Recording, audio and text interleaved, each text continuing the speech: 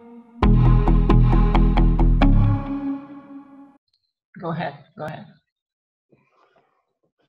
Okay, well, thank you for this opportunity to talk about autoethnographic ethics and looking back on something that I wrote 10 years ago. So I really thank you for this chance to talk about this. And so I went to a World Congress in Urbana on Qualitative Inquiry in 2008, and it really is the preeminent place for qualitative research in the world. And I went along not to present a paper, but just to learn what was happening in qualitative research. And my background was in qualitative research. I'd written books on it, and also my other interest was in the sociology of ethics, and I was interested in relationships of tension between researchers and those that they researched, between ethics committees and researchers, between the biomedical model and the social science model. So I was interested in ethics, and I went along. And what I learned at this Congress is everybody was talking about autoethnography, and I didn't know anything about it. So I just threw myself into this topic, and there were 43 articles in spotlight sessions. 23 articles used it in their titles. 44 delegates used the term autoethnography in their methodology. Plus, there was 2 pre-conference workshops. One of them by Carol and Alice. And at the talk, they asked how many people here in the audience of 100 people were tenured faculty, and about 7 or 8 of us put our hand up. So they were mainly postgraduate students. And I was listening to these talks. I was listening out for the technique, what is autoethnography, and what are the ethics of them. And I just didn't understand. I just couldn't hear people talking about ethics, especially when they started to include other people, their mothers, their fathers, their boyfriends, into their topics. And so I wanted to ask myself, how should postgraduate students writing an autoethnography best anticipate ethical assurances on behalf of those written into their thesis? So the really important thing about autoethnography is that it connects the personal to the cultural, but I'm not too sure how big this personal actually is. When you read this one wonderful reading by Connolly, they really challenge the self-narrative writer. Do I own the story because I tell it? And I think they're asking the autoethnographer, I'm telling a story about my life. Do I own it? And all the other people who come into it. And so in that 2010 article that I wrote, I started to think about whether the word auto was a misnomer, that the self is the focus of the research, but the self is porous, leaking to others without due ethical consideration. And it's those other people that I'm concerned about and will be the focus of my talk today. So I was in Urbana, and it takes 36 hours to fly back to New Zealand. So on the way back to New Zealand, I wrote up 10 guidelines for those postgraduate students. So, and the first one was to respect participants' autonomy.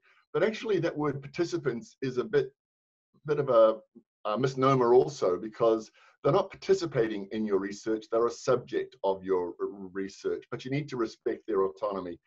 Carol and Alice's idea of process consent, you need to get consent ongoing all the way through the research.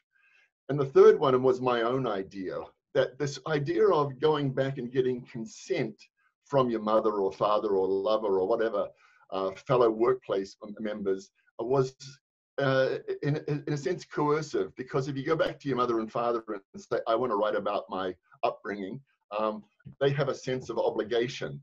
And that I was saying was what was tending to be coercive. Others had said that you should consult an ethics committee. Medford said, don't publish anything that you wouldn't show other persons. So I was just collecting what other people were actually saying about autoethnographic ethics.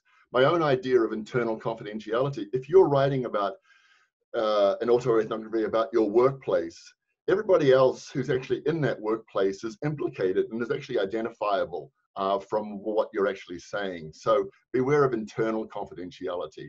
And another idea I had was that if you're talking about something deeply personal, you may actually, for postgraduate students, be on a job market one day and actually have to talk about something deeply impersonal with these strangers who are interviewing for a job. It was just an idea that I had that you should think about.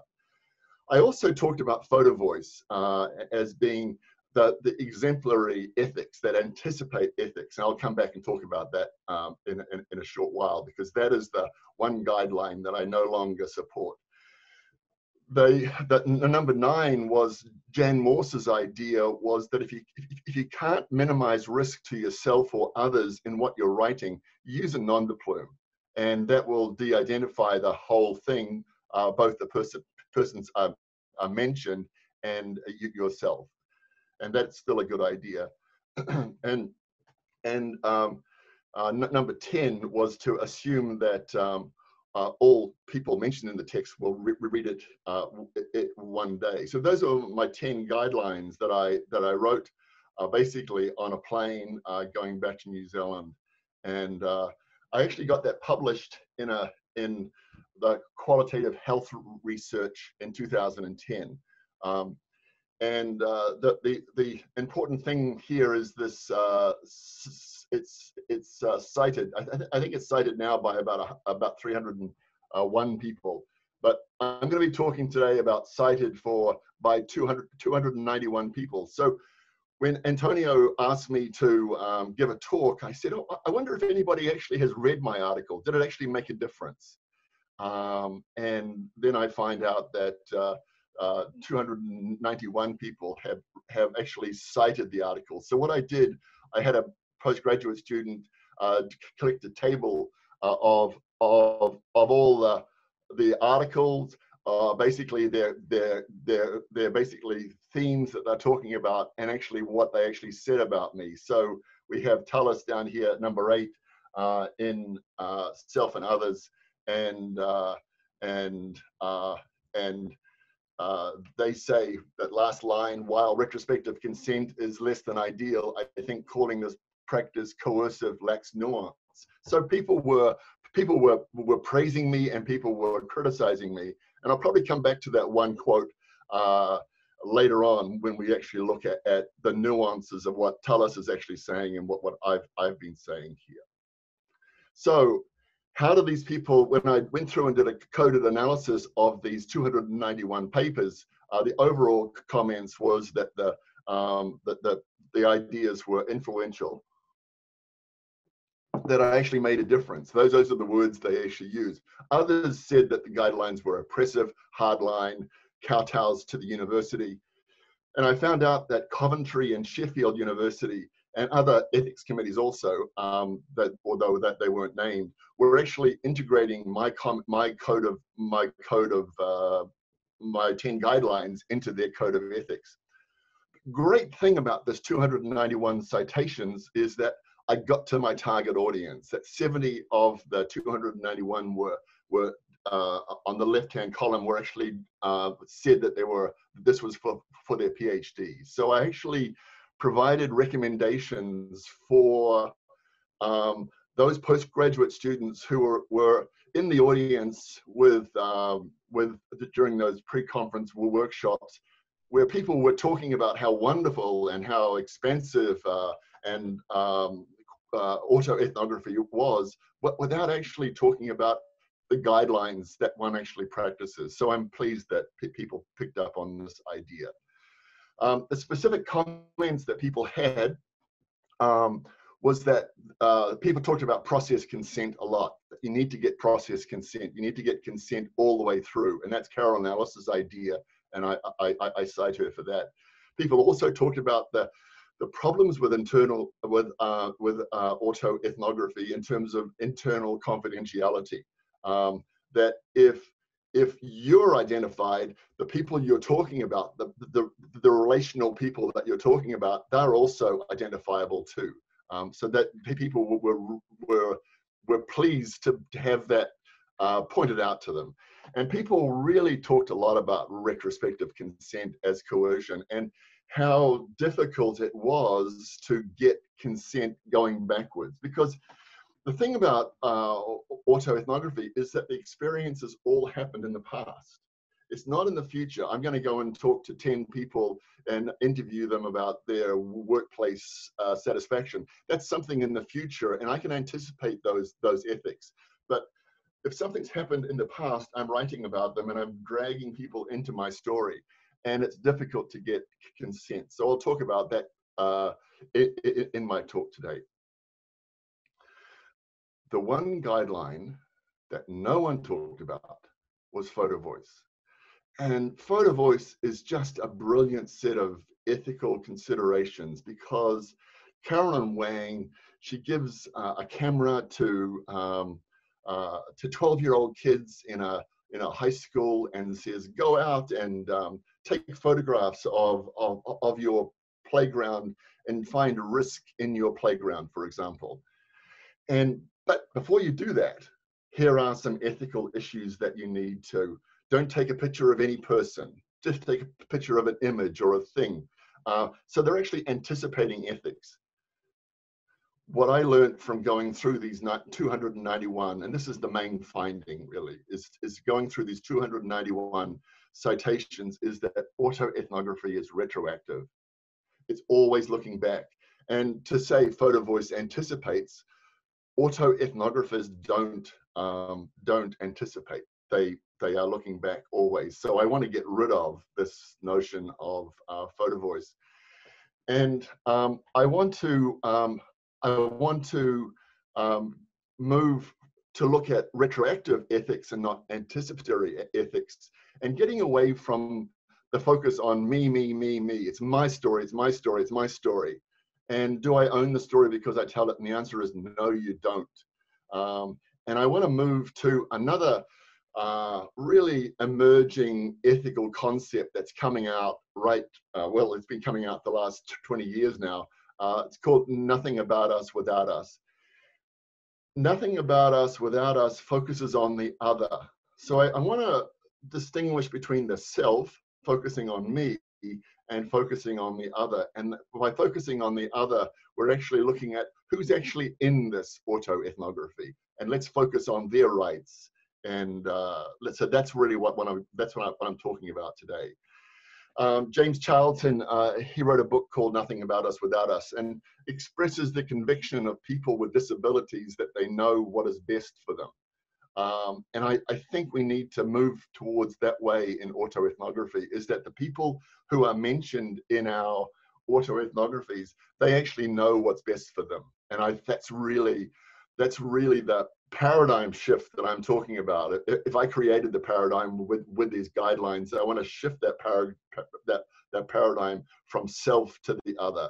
And I think nothing about us without us is really what really will happen here. So I want to take out the guideline number 8 on photo voice. It never contributed anything, but it's brilliant ethics anyway. And put in this idea of nothing about us without us. And the 10 guidelines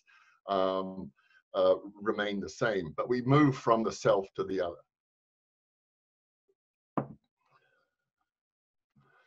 Okay, I'm hoping that people listening to this podcast at a later date may actually be wanting to do research on autoethnographic ethics. And today I'll be talking about 6 or 7 questions that you might ask the 291 people. Contact the 291 people and ask them these 7 questions if you wanted to do research, and that would be a really good topic. And that question, the first question is, when did people know that they were writing an autoethnography? I think if you're wanting to look at autoethnographic ethics, you need to know when we started writing autoethnography, because I'm going to be telling you a little autoethnographic tale today where I'm going to tell you that I didn't know that I was writing an autoethnography until someone told me I was writing an autoethnography. So that's where we're heading today. So we're going to have 7 questions coming up. Please take them and use them.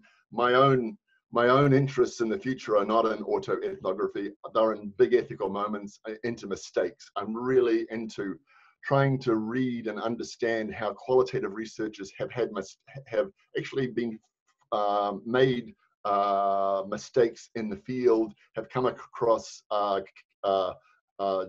difficulties, and how they've actually dealt with them. And that's really what I'm writing about at the moment, not about autoethnography. So not all the 291 researchers who actually read my article and cited it really appreciated the article. And I'm going to talk about one in particular, 2 in particular, but this is the first one. So one offered a feminist critique of the original paper, rightly noting that the article's exemplars featured only female autoethnographers. And they wrote, "I'm intrigued by the role that gender might play in Tolich's arguments.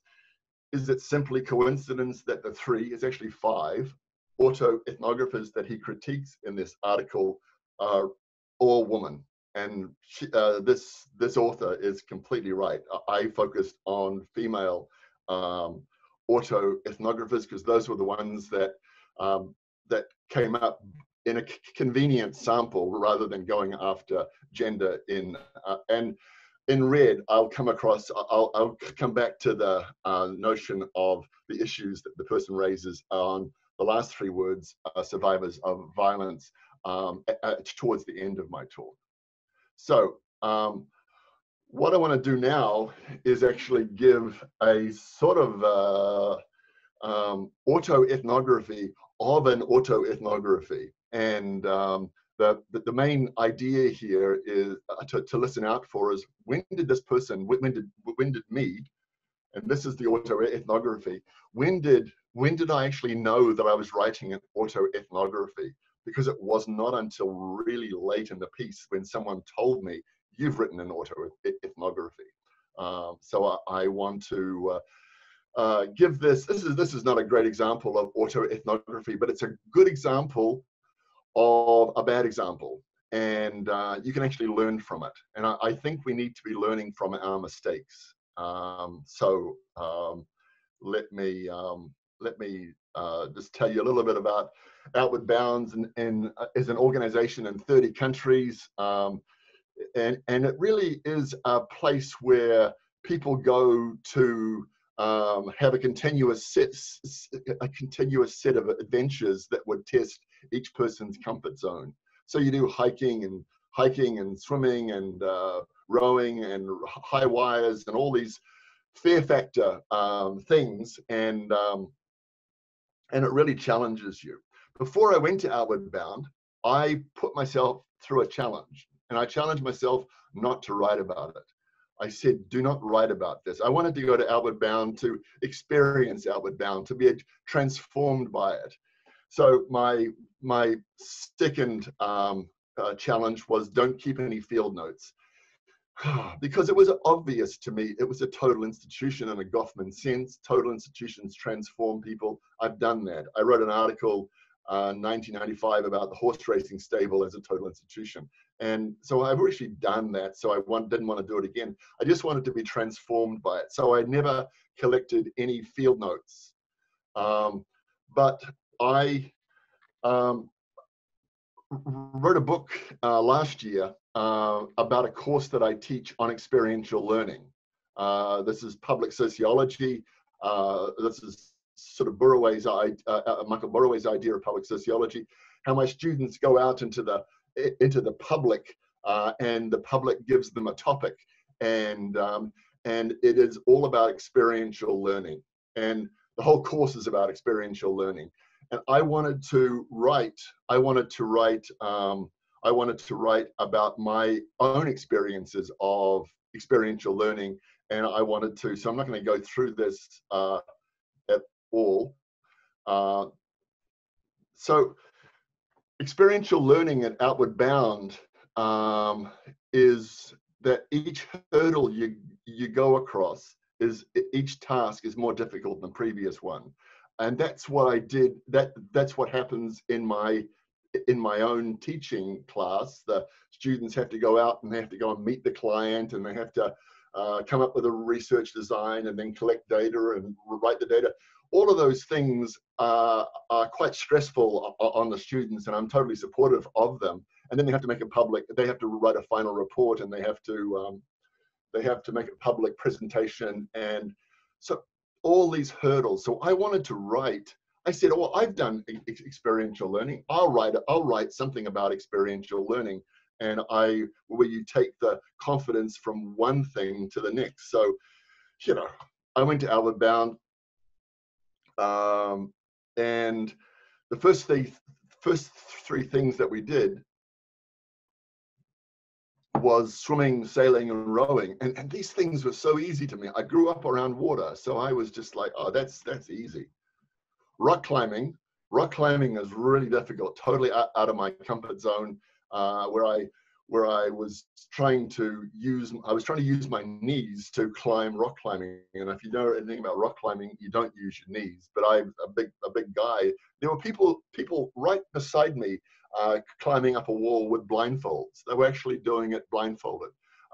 So there was degrees of difficulty, and mine was just getting over my knees. So rock climbing, and then high wires. I'm terrified of heights, and this was way out of my comfort zone. So I wrote about all of these hurdles because I wanted to share them with my students about the experiential learning of going over hurdles and hurdles and hurdles. And the second to last day that we were at this place, we were there for 8 days. On the second to last day, we got up at 5 o'clock in the morning, and we went for a 20-kilometer ride in a truck, and we climbed a 2,500 meter mountain, Mount Sunday. And we then, when we started to come down about 3 o'clock in the afternoon, by 5 o'clock it was dark, and we were walking through the bush in the dark with our torches, and then we got back into our truck, and we were driving. We were silent, totally exhausted from the day's hike, going back to Outward Bound headquarters. And then we arrived at Anakiwa, which was the headquarters of. This was August. It was winter time. It was very cold, and it was midnight. And so I'm just going to show you a map of Anakiwa. This is where we lived. This is where we were going to have a lovely dinner, which I'm really looking forward to. And then I'm going to tell you about this road here. We're over here on this road, and we're coming down this road here in a truck at midnight. And then suddenly we were going to turn into Anakiwa, but we didn't. We kept on driving all the way down to here and stopped the truck. We got out of the truck, and we were told to walk to the end of this wharf here and put on a life jacket and jump into the water. And Outward Bound is a thing that you have to go swimming every day, and we didn't think that we'd have to go swimming at midnight. So, although I complained about jumping into the water, once I jumped into the icy water, I found the whole thing exhilarating. And see, this is about me. This is all about me. And I jumped in for a second time. How wonderful, how brave I was. It was me. And if only the story had ended there. If only the story had ended there, but it didn't. Something amazing happened next. It was midnight, and I'm a sociologist, and I saw something, and I was just taken away. After I jumped into the water for the second time, I noticed that not everybody had jumped into the water. 3 people, I call them the conscientious objectors, inadvertently wrote themselves into a story I supposedly owned. They wrote themselves into a story I supposedly owned. As I said above, on each previous occasion, rock climbing, kayaking, walking high wires, my focus had solely been on my experience, and now that changed. The story I was writing for my undergraduates changed, and I stated most of the watch members had leapt, albeit reluctantly, into the icy water, but 3 members became conscientious objectors and refused to swim. So while my personal bravery at jumping in the water was important to me personally, it wasn't the plot line that the story about their experiential learning now followed. So these people jumped into my story. And what was really sociologically unique was that Irving Goffman talks about total institutions, how they transform people top down, but he also talked about it in asylums, how inmates can actually change the total institution. And here was, this wasn't an example of a total institution transforming individuals, but how individuals transform the total institution. So, and I started to write that into my story without really realizing that these people were, I'd moved from a story about me to a story about them. And that's what was really interesting, but this was happening right in front of me.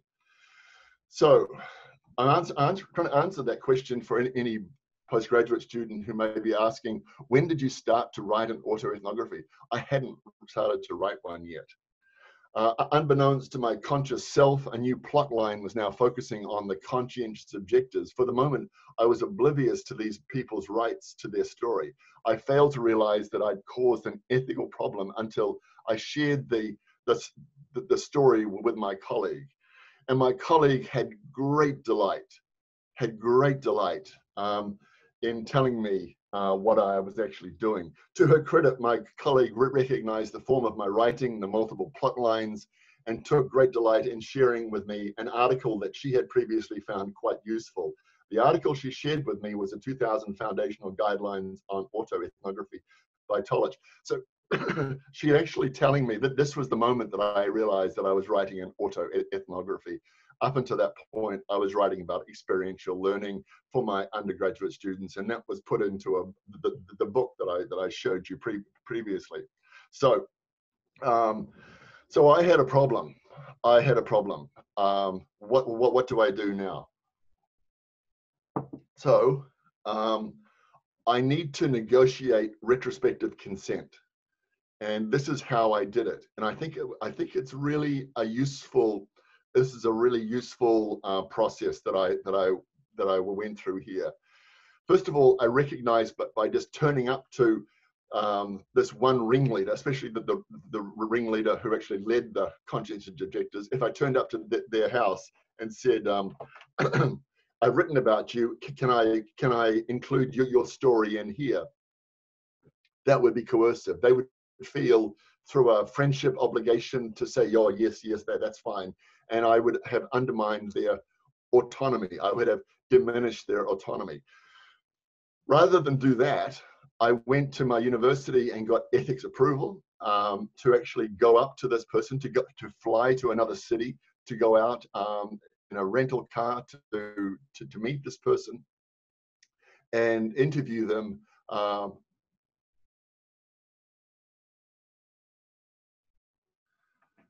Right. I've got 10 minutes, I see. So I'm going to be finished within 10 minutes. So I went out and I got I got their informed consent, and they said that they had the person said no, that paper, this thing, this autoethnography would have finished then. This is what the person said. It's a really great, and she's talking onto a tape recording, not into an autoethnography, but actually into an ethnography. This is an ethnography now.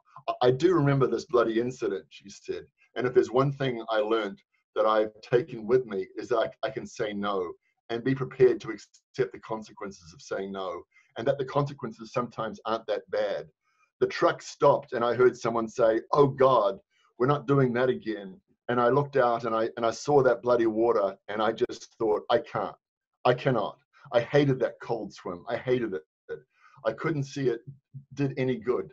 Hated it. And to me, it just brought me down from my successful high that quick. I just don't have it in me. At that moment, I had had enough, and I was so proud of myself that I'd got to the top of Mount Sunday, and it just all took it away. So this person is telling me, and this is actually finally put into the paper. So how did I how did I deal with the 10 guidelines that now that I knew that I was actually writing an autoethnography? What sort of guidelines did I follow? I recognized the coercive influence of informed consent, and I used a two-step process.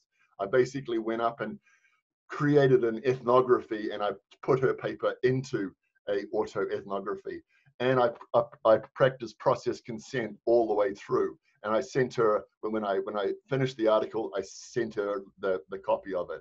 I consulted with an ethics committee. So I was following some of that, and I anticipated my own vulnerability, my own ink tattoo, that this personal transformation that took place at Outward Bound. I'm very proud of that. But that's probably all I did. What was the internal confidentiality? I was focusing on this one ringleader, but what about the other 10 people in the watch? I didn't follow that. Don't publish anything that you wouldn't show others. I didn't show it to the 2 team leaders who were actually running this group. So I wasn't actually following all of my own guidelines here. So I've made mistakes here. And the last one, that you need to assume that all people in the text will read it one day. So a team leader actually contacted me telling me that they'd read the article and they would have addressed the issue of resistance differently. I think that person was very embarrassed to be actually in this story. So I apologize to them. Did I consider using a nom de plume? No, I didn't. That guideline wasn't followed. And my own idea now about nothing about us without us was not followed. I should have gone and actually got the approval of or consent of all the people in the story, because they're all there. So so these are the research questions that someone could use who wanted to. When did the researcher first know that they were writing an autoethnography? In my case, it was very late in the piece. How many begin autoethnography as free writing, not for publication? That was my story. How many autoethnographic researchers claim that they have been through ethics review? And when did they go through ethics review? And you'll see that in my case, it was late. How did the researchers negotiate consent with those names before and after? That's process consent. And as you'll see, I've only focused on one of those persons, not all 10 of them or 12 of them. And were all people identified in the autoethnographic research consented, nothing about us without us? And the answer is no. So I did actually follow my own guidelines there. And I think those guidelines, if I had have actually realized that I was writing an autoethnography, would have been actually quite useful. Now, there's 2 other pieces to this this story. I'm going to move on to this idea of survivors of violence. So if a person is a survivor of violence, do they have to get the consent of the person who assaulted them? And the answer to that one is let's see what I wrote in 2010. In 2010, what are the ethical considerations for those attempting to reconcile the rights to heal one's abuse with the ethical rights of those perpetrators who caused the harm, be their fathers, mothers, siblings, or spouses? Alice gives advice, but it's not clear. And I've always been frustrated with the ethics that come out of the senior autoethnographic researchers that they write. Sometimes my requirement that my students get consent means that they cannot do a project that would help them heal and get on with life. And then I ask, is the well-being of the researcher always less important than the well-being of the other, even others who have behaved badly? I answered, no, not always. And I just don't find no, not always a very useful idea. And herein, I wrote, herein lies the therapeutic promise of autoethnography. It's apparently unique, but as yet unsubstantiated belief, benefit to heal the author as victim. So my 6th question is, so it's a very serious question that I'm going to ask here is, so some claim that autoethnographic research is therapeutic. If so, what is the status of that benefit as opposed to the risks? And I really think that any ethics always comes down to the benefit and the risk. And if you can't say that there's going to be a benefit, there can't be any risks. And I think there are ways to to deal with this situation.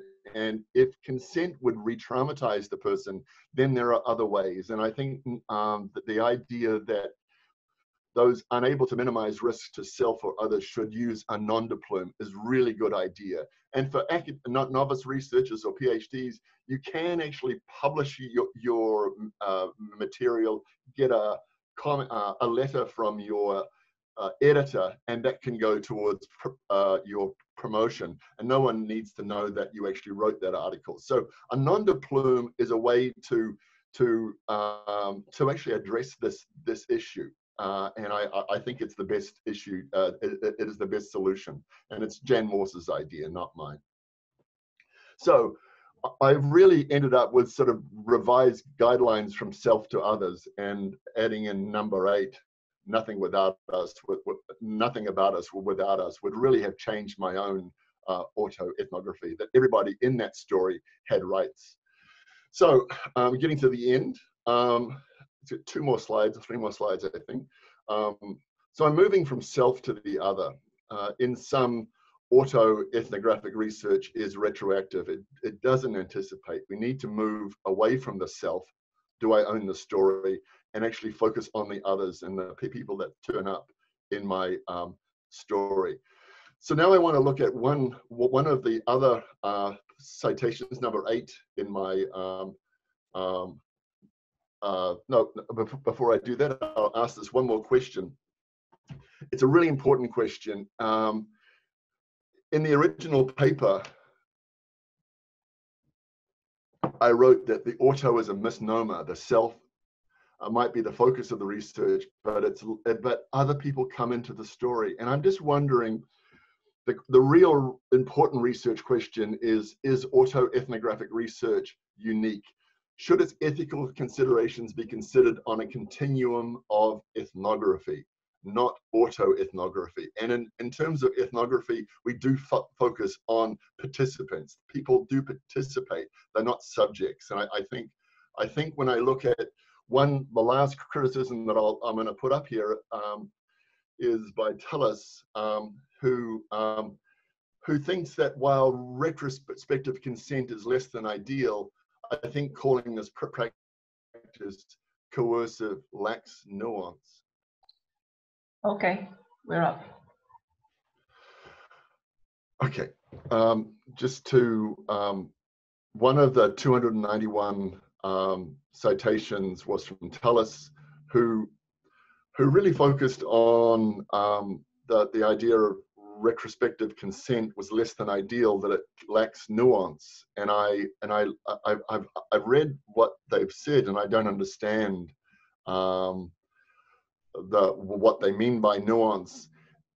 And I'm again focusing solely on postgraduate students who might be wanting to follow what Tolich means by nuance. And this is what Tolich writes: the prescriptive nature of informed consent is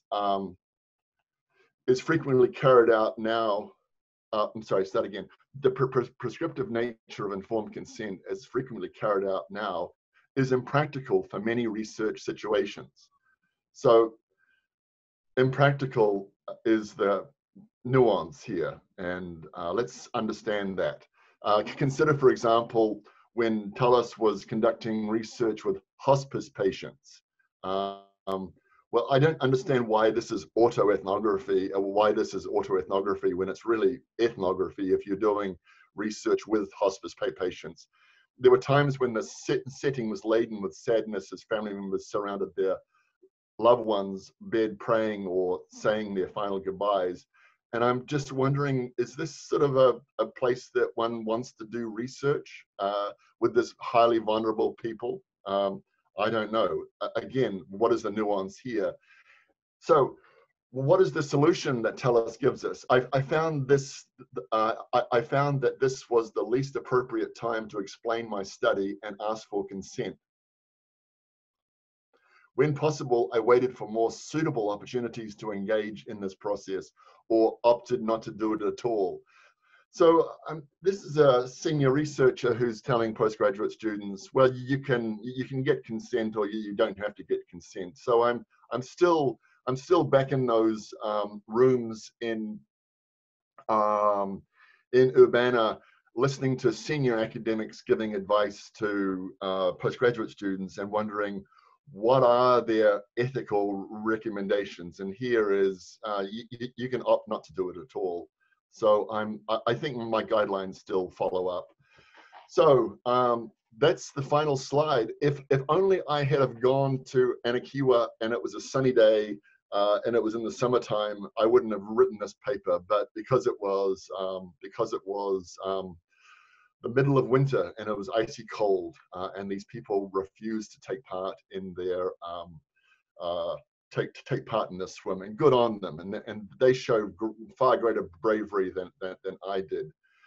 But what I've also started to show in this in this presentation today is that you can learn from mistakes. I've made mistakes, and hopefully other people may also learn from those mistakes too. So thank you for this opportunity to go back and review these 291 citations and to sort of see what people have said about this paper that I wrote. Did I make a difference? I think I did, and I'm really pleased about that. So now I'll take any questions or comments that people have. Okay, thank you, Martin. Thank you very much. We have two questions. One is from our colleague Lucimara in Brazil. And she was with us yesterday and she was asking, in Brazil, it is common to use the experience report method. What is the difference between autoethnography and reporting experience?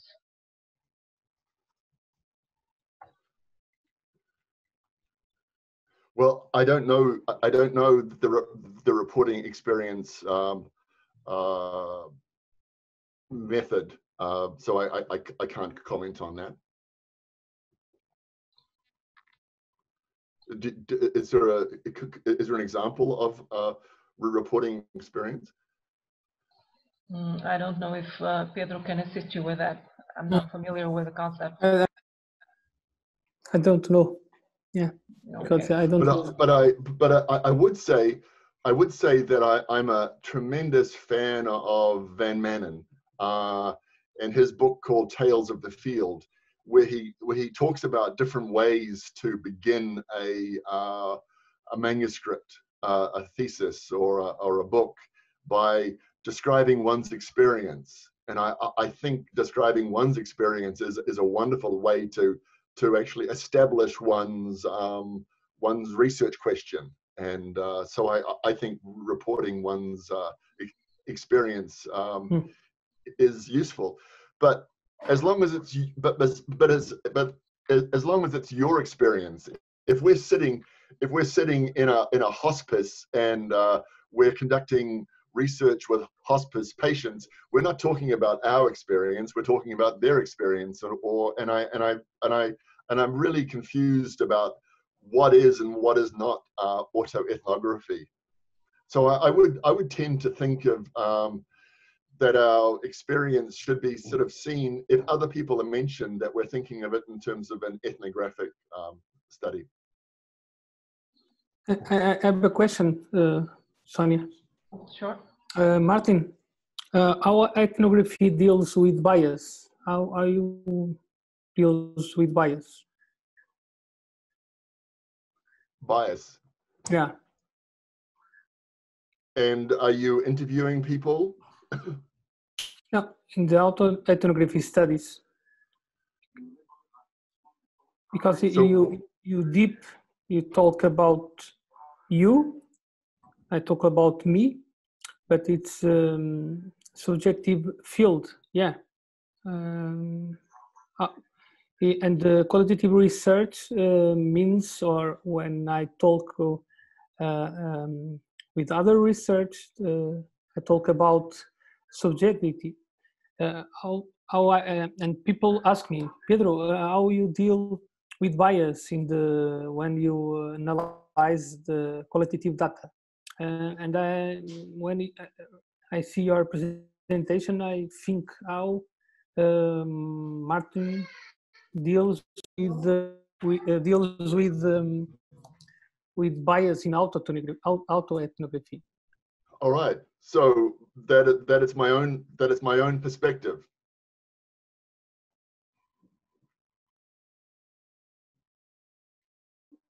Only this? You're okay. Sonny. I don't know if Martin was asking something, or were you Yeah, answering? no, you were asking from your own perspective. Is that it? yeah. So I want to know. So has he seen bias in my presentation today? No. But I don't understand because when I know ethnography studies, because I work with the community, I see other people, I study other people, but when I work about myself, I think in bias because all days when I work with young research, the problems in their mind is bias. For me, it's not a problem, but and I remember how you deal with autoethnography with bias is a question in my brain.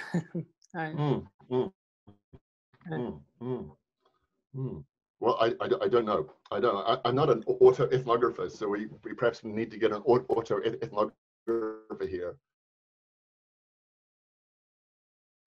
Okay. As you see, I've only written one, and I didn't even know that I was writing it. So until someone told me that I was. Okay. I try to find it and I talk with you. Okay. So we have another question from Isabel Pinu, who was with us just a while ago, but we couldn't get in the session again. When does a personal and subjective subject become a relevant research object? Yeah, that's another question about autoethnographic research, and my talk is not about autoethnographic research. Mine is about the ethics of doing autoethnographic research. But I do think going back to that Van Manen story that I told before, I do think that we can learn. We can establish a research question by drawing on personal experience in a very useful way. So we can use the subjective, and as long as you get to the end of the research question and say, well, that's my experience, is that everybody else's experience too? And that actually goes out and challenges the bias or the subjective nature of what your own experience. Okay. Any more questions?